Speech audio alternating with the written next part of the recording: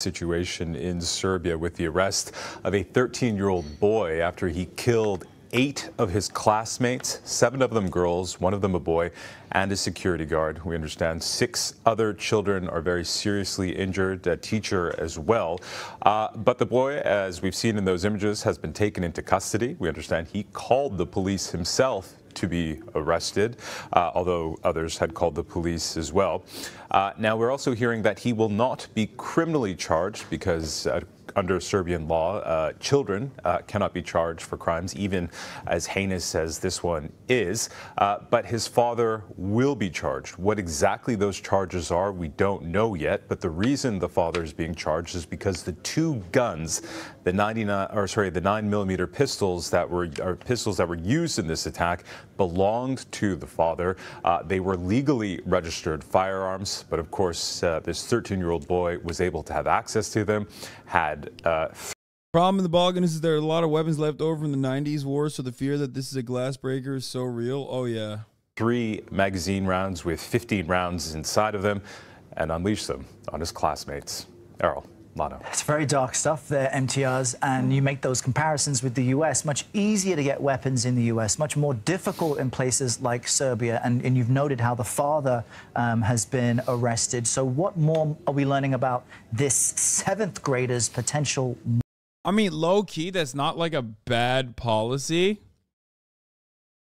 I'm not kidding. Like, that seems like... It seems like not an entirely bad policy. Like it's something that America's never going to look at that and go, yeah, we should do that. But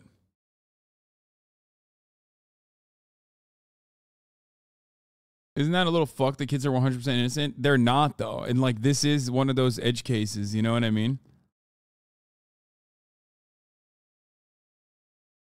Motive. Yeah, it's a really good question, a perplexing question, and one that I'm sure many parents who are grieving in Serbia are asking themselves, particularly those who've lost their children. Just how could a 13-year-old want to do this to his classmates? The short answer is we don't know yet. We have heard reports that he may have been the victim of bullying. Some have even suggested he did poorly on exams, but... Brother, chatters, I'm not saying a 13-year-old should roam freely after, you know, killing 9 people. Okay? I'm simply stating that adding legal culpability to the fucking parent of a minor, I think, is a good decision. Like, no, man, you can't fucking... What? You can't kill 9 people and just, like, roam the earth. What kind of fucking take is that? I don't even think that they're doing that as Serbia. I'm sure there's like some kind of institutionalization that is going to happen to this kid. Yeah, he's probably in custody somewhere. Are you out of your mind? Like, guys, like places outside of the United States of America are not like, you know, operating under different boundaries, okay? No matter how, like, America tries to sensationalize it, it's not like... the kid is probably institutionalized in some way, shape, or form. Okay? And if not, they will make an exception. I'll give you a great example of this. Anders Breivik. Now, in Norway, you don't have life sentences. Like, there is no life sentence in Norway. The maximum amount that you can get is 25 years, if I'm not mistaken. Correct me, right? If I'm wrong, 27. But what they do in Norway, for example, is in the case of like Anders Breivik, who is a white supremacist mass murderer terrorist. If you remember, he killed like more than 55 students that he thought were Marxist on an island, on a retreat.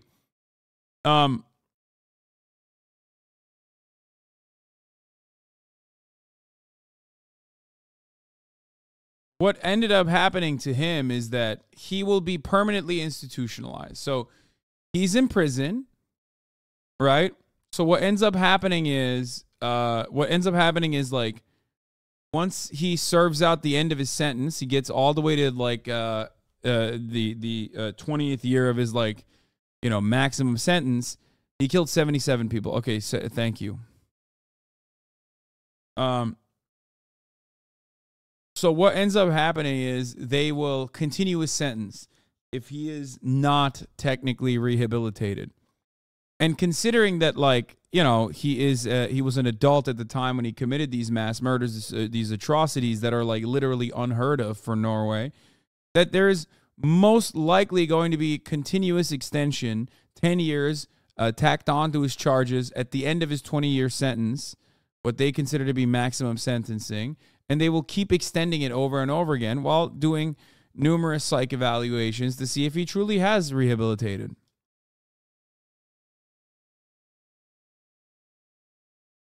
So even though on paper Norway doesn't have a maximum life imprisonment sentence, it doesn't matter because his sentence will continue. He will continue to serve a prison sentence that will get extended over and over again at the end of his prison sentence.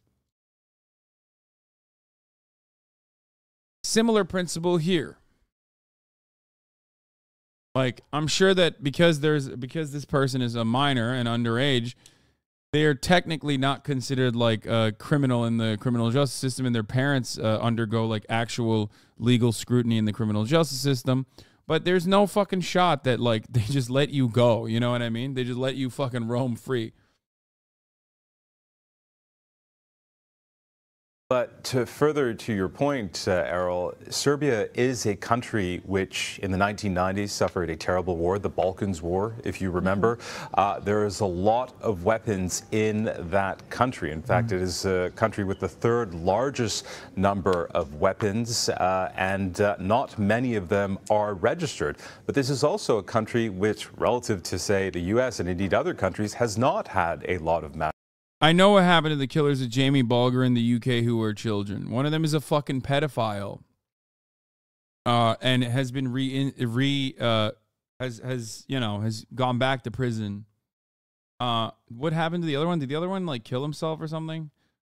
Yeah, this is a very famous case of like two kids that killed another kid in the UK. And it was a huge deal. Like, they kidnapped the child. They were also two children. They kidnapped the child. They tortured him. And then I think like they were 10 years old. And basically they were institutionalized. Everyone wanted them to get like the death sentence. But because they were 10 years old, they had the possibility of like, parole. And then they did get out, as a matter of fact. But one of them was literally a pedophile in his adult age. Yeah, they had mobs forming out of the court.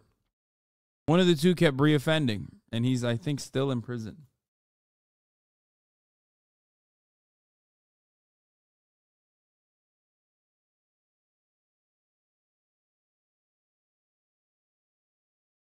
So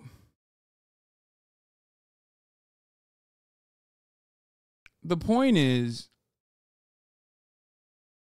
I personally think it's better to have a criminal justice system that is lenient and focuses on reintegration, rehabilitation, lowering recidivism rates, treating prisoners like human beings, which is demonstrably a more successful form of institutionalization, with exceptions made for criminals that go above and beyond, serial pedophile rapists, mass murderers, and the like, rather than the other way around, where the criminal justice system is like by default inhumane, torturous, and creates incredibly high rates of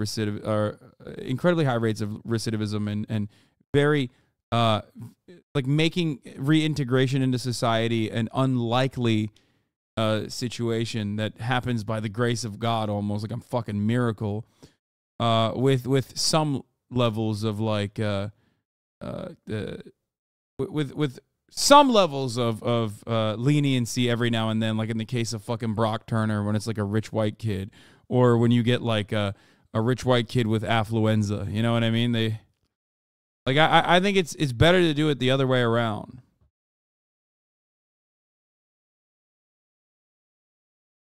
Why do you support all of that, even when you know that it increases crime among communities like poors and blacks and browns even? What?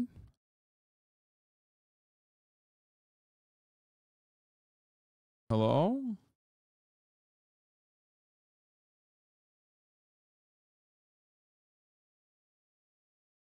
I would love to see this study.